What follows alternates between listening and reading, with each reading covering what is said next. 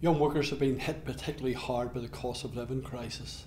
Our latest survey shows that young workers are more likely to have used unsecured borrowing in the past year.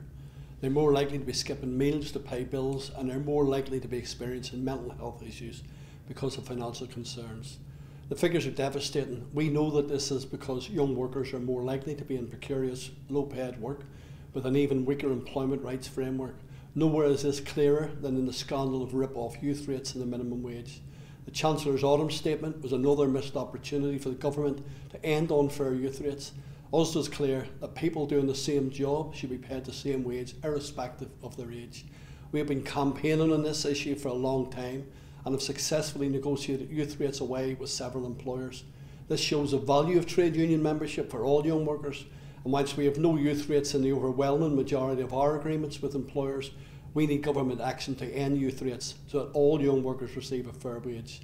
In this TUC Young Workers Month, I wanted to send this message to our young members. Thank you for the role you play in our union, and I pledge to you that as part of our New Deal for Workers campaign, our union will continue to fight for young workers and campaign to end the minimum wage youth rates once and for all.